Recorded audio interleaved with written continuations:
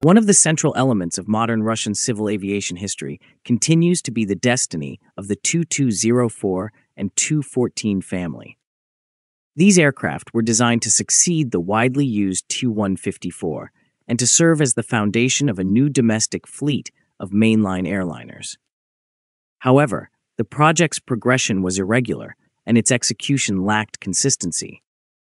To comprehend the reasons behind this and the prospects for resuming Tu-214 production, it is necessary to consider the insights of an individual who was present at the inception of the program.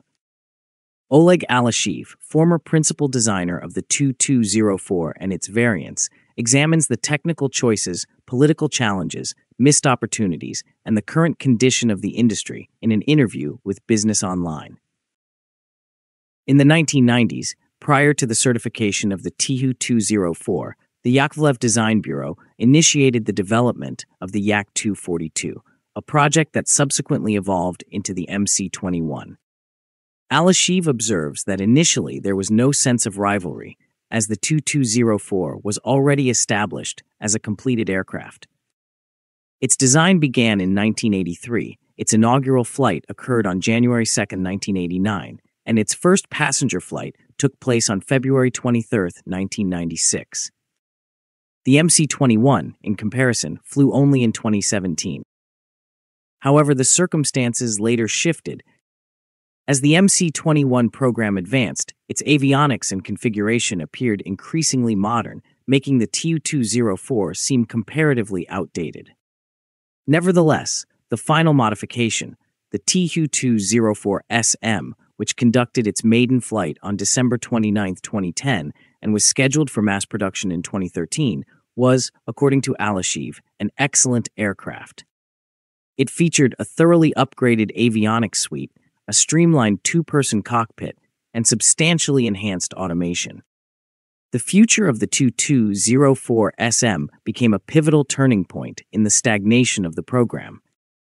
According to Alasheev, political authorities at multiple levels lacked interest in progressing the aircraft's development. A major issue was the absence of guaranteed orders. Without them, serial production was not economically viable. The second issue concerned the PS-90A3 engine, a fully digital and upgraded iteration of the PS-90A. Its development was rushed, requiring additional funding to refine the design and expand production capacity.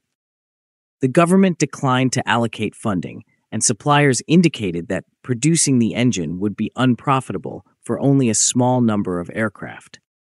Work continued almost entirely due to the dedication of those involved. But, as Alasheev stated, you can't break through a wall with your forehead. One of the most common criticisms of the Tu-204 Tu-214 is its fuel efficiency. The aircraft consumes approximately 10% more fuel than comparable foreign models. In the 1990s, this argument held considerable weight for Yegor Gaidar, who told Alasheev that aviation development was protracted and costly, and that agreements with Boeing had already been secured. Alasheev warned that such dependence was risky. The United States could press the throttle at any moment. According to him, this happened in 2022, when Russia's reliance on foreign aircraft reached a critical point. One of the most significant missed opportunities was the Tu-204-120 project, equipped with Rolls-Royce engines, developed jointly with Egyptian entrepreneur Ibrahim Kamel. The aircraft showed excellent performance in service, and Krasair intended to operate them. 5 aircraft were built.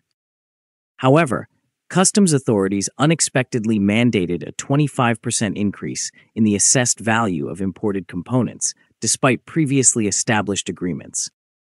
The project partners could not absorb the additional costs. Kamel appealed to the highest authorities in Russia and received assurances, but no action followed. The aircraft were ultimately relocated to Egypt, where they were successfully operated. The Tu-214 was developed as a longer-range, larger version of the Tu-204. Production was assigned to Kazan due to the political influence of Tatarstan's president, Mintimur Shaimiev, who had direct communication with Boris Yeltsin. After production of the Tu-22M3 and Tu-160 ended, the Kazan facility required new work, leading to the selection of the Tu-204-200, later designated as the Tu-214. However, political support was inconsistent, and promised commitments were never fully executed. Although the aircraft designs were similar, maintenance support for the Tu-214 was less systematically organized than for the Tu-204 produced at Aviastar in Ulyanovsk. The initial Tu-214 fleet operating in the Russian Far East experienced recurring technical issues. Supplying Tu-214 aircraft to Tatarstan Airlines could have created a localized support ecosystem, enabling closer feedback and improved reliability. Instead, the aircraft was deployed to the Far East, where operational conditions were more challenging. Diplomatic negotiations with Iran also stalled. According to Alasheev, Iranian authorities frequently shifted their position, supporting agreements and then pivoting back toward engagement with the United States. As a result, neither the Tu-214 nor the Tu-204 projects advanced. In 2022, Russia announced the resumption of serial production of the Tu-214. Some critics argue the aircraft is obsolete. Alasheev disagrees in part. The airframe itself requires minimal changes, while modernization is primarily needed in avionics and onboard systems. Time is the critical factor. Modernization may delay production, but producing the aircraft without modernization limits long-term operational value. He argues that the most serious issue today is the erosion of continuity within design bureaus. The Tupolev company has had 6 directors in 10 years, which Alasheev describes as chaos. He advocates restoring the Kazan Design Bureau branch, emphasizing that close collaboration between engineers and production is essential. According to Alasheev, significant damage has been done to civil aviation, but not everything is lost. Restoration will require at least a decade of sustained effort. He recalls that Germany needed about 40 years to rebuild its aviation school after World War II, even under official restrictions. The main problem, he asserts, is that leadership roles are occupied by general-purpose managers rather than aviation specialists, which he considers unacceptable. When asked what question he would pose to the nation's leaders of previous decades, Alasheev replies, "Where were you? You slept and slept and slept through the entire civil aviation industry."